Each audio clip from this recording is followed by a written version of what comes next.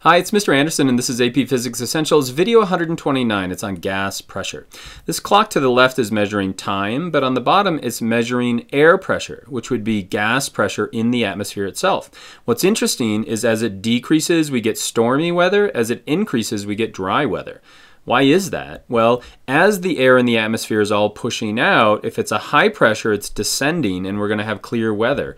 But if it's a low pressure, that means the air is moving up. It'll hit a dew point and we're generally going to have cloudy and rainy weather. Now you could build a barometer if you wanted to. All you do is take some gas, trap it in a container. We could use a balloon with a rubber band over the surface of it. So we've got a set amount of gas inside the jar. We could then tape a straw to the top, mark some high and low points on a piece of paper behind the barometer, and then as the air pressure outside the jar increases, it's going to be pushing down, and so that straw is going to go up. This is a high pressure. As it relaxes, there's not as much pressure on the surface. If it's a low air pressure, then it's going to let that pressure on the inside exert a force and it's going to move up. Now we're going to measure low pressure. And if you were to correlate that to what the weather's like, when it's low pressure, stormy, cloudy. When it's high pressure, it's going to be a clear day. And so gas exerts a force on the container in which it's in. It's bouncing around, and so that force over the given area is equal to the pressure. How much force is that gas exerting on the surface of the container? Another way to measure that pressure is it's the change in momentum. As those gas molecules collide with the container, how much does their momentum change? What's neat about gas is since it's randomly moving around, that gas pressure is going to be uniform throughout. So if we have a one pressure here, it's the same as the pressure on the left side or the pressure on the inside of the container itself. So what is pressure? Pressure is a force exerted per unit area. So to give you a sense of what pressure is measured in pascals, imagine I take a box that's a 10 Newton box. And so this is going to be a really large box. It's 4 meters on one side, 1 meter on the other, and 2 on the third side. And so how much pressure is exerted on the table? Well, we have to calculate the force, which I've already done. It's 10 newtons. And then we have to figure out what's the area on which it's pressing. Well, if you look at this box and we assume that the underside is blue as well, it's just the blue side that's impacting the table itself. And so what's our force? It's going to be 10 newtons. What's the area? Well, we calculate the area by taking 4 by 1, length times width, and that's going to be 4 meters squared. So what's going to be my pressure? It's going to be 2.5 pascals, which is a really low number. If we were to take that same exact box, however, and turn it on its side like this, would the pressure change?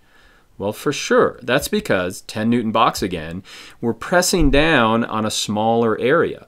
And so our force is still going to be 10 newtons. What's the area? It's the green side now pressing down, 2 times 1. And so our area is 2 meters squared. So our pressure is going to be 5.0 pascals. And so if it's a smaller area, we're going to have a greater pressure. Now what's interesting about gas is it's what's inside the container, or it could be the air pressure on the outside of the container itself. It's not an object. It's actually the molecules colliding that are creating the pressure. So if we look at this PHET simulation, this measures pressure in atmospheres instead of pascals.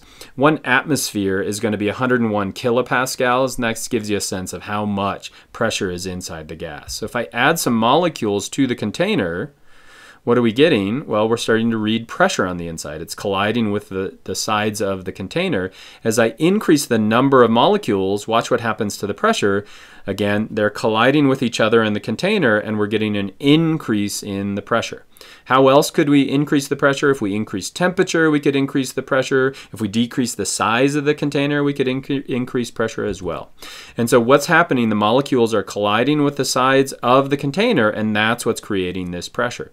What's interesting is if we take a gauge that measures that, no matter where I put that gauge, even inside the container, it's going to be uniform throughout. And that's important when you're solving problems like this. Calculate the force exerted on a piston if we know what the pressure is, 435 pascals, and we know the area of the piston itself. So the first thing you have to realize is that since the pressure is uniform throughout this container, what's going to be the pressure pushing on the piston? It's 435 kilopascals, or 435 rather pascals. So I set up my formula, pressure equals force over area. I'm solving for force. I know pressure and area, and so this is a pretty easy problem. So I'll multiply both sides by area so I can isolate force on the left side, and then I simply calculate it by multiplying those two values. So it'd be a 78 Newton force exerted on that piston. And so did you learn to make claims about how the pressure is tied to the force exerted by the molecules on the area of the container? And then finally, pressure is force over area. And so if you know two of those values, you can calculate the other one. And I hope that was helpful.